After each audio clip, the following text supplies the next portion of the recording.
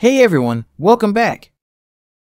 Today, we're diving into something we all do, running errands. But instead of just ticking off a to-do list, what if you had a friend along for the ride? Meet Ethan, a project manager who's all about efficiency, and Mason, a freelance writer who finds the fun in the little things. They're going to share how they turned a routine day of errands into a surprisingly enjoyable experience. So, do you ever run errands with someone? Share your stories in the comments, and let's get started. Hey Mason, remember last weekend when we ran all those errands together? I gotta say, it made the whole process a lot more enjoyable. Yeah, it was surprisingly fun. I usually don't think much of grocery shopping or picking up dry cleaning, but doing it together made it feel less like a chore and more like a mini adventure. Absolutely. So, how do you usually handle your errands when you're on your own? Do you just knock them all out in one go? I try to, but it can get a bit boring when it's just me. I usually make a list, plan out the route to hit all the spots in one go, but having someone with me definitely makes it more interesting.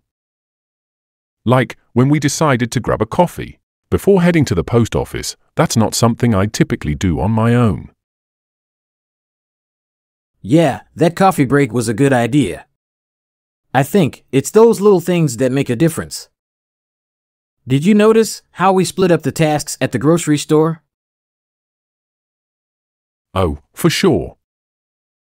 I was handling the produce, and you were off grabbing the dairy. It made everything go so much faster. Plus, we had a good laugh over that ridiculously oversized watermelon. I never noticed how much fun you can have just picking out groceries. Right? And you know, we even ended up getting a few things that weren't on the list, like that new snack you found. Have you tried it yet? Yep, I tried it the next day. Pretty good actually. It's funny how just wandering the aisles together, we ended up discovering something new. That's the kind of thing that doesn't usually happen when I'm just trying to get in and out of the store as fast as possible. Totally. It's like when we bumped into that old neighbor of yours at the dry cleaners. If I'd been alone, I probably wouldn't have stopped to chat, but it turned into a nice little catch-up session. Yeah, I hadn't seen her in years. It was nice to have that quick conversation, even if it was just for a few minutes. It's those unexpected moments that make running errands together worthwhile. And honestly, it reminded me how much I appreciate living in a place where I can run into familiar faces. Exactly. It's like you get the practical stuff done, but you also get these little bonuses, like catching up with people or finding something new. How about when we had to decide between two different brands of cereal? That was a whole debate. Yeah, and I think we ended up with a third option that neither of us had tried before. It's those little decisions that make the whole experience more interactive. I guess you don't really notice how many small choices you make during errands until you have someone else's input. For sure. And let's not forget the post office, how we managed to get through that line without getting too impatient by just chatting about our weekend plans. That definitely helped. I usually hate standing in line, but we were so caught up in conversation that time just flew by. It's amazing how a simple chat can turn something tedious into something enjoyable. And speaking of plans, I'm glad we decided to grab lunch afterward. It was like a reward for getting everything done.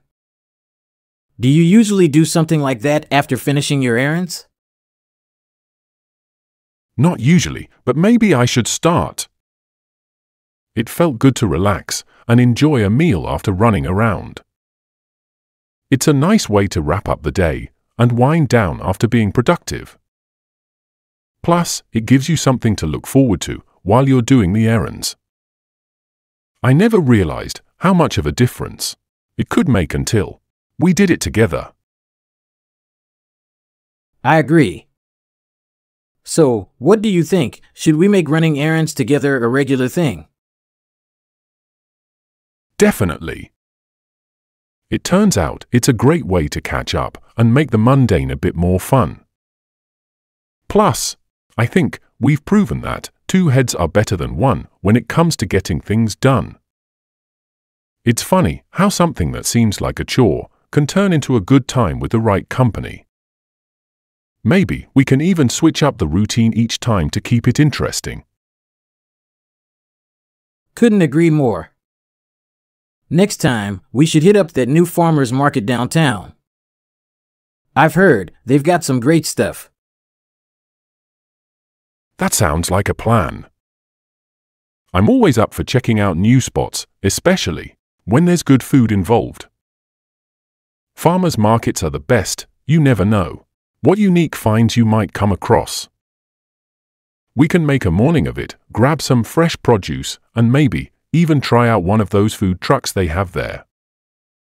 It'll be a nice change from the usual grocery store run.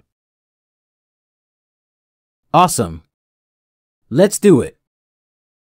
And hey, maybe we'll even turn it into a little tradition, grab coffee, run errands, and then reward ourselves with something tasty. I'm in. It's funny how something as simple as running errands can turn into a day you actually look forward to. Traditions like this make everyday life more enjoyable, and it's a great way to stay connected. We could even explore different parts of the city while we're at it.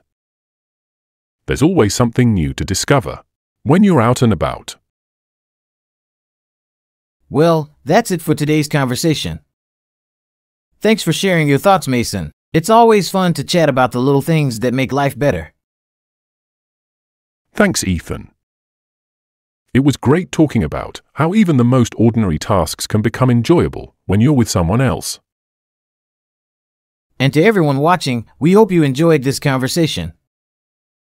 If you've got any stories about running errands with a friend or family member, we'd love to hear them. Drop them in the comments below. Don't forget to like, share, and subscribe if you haven't already. Until next time, take care and happy errand running.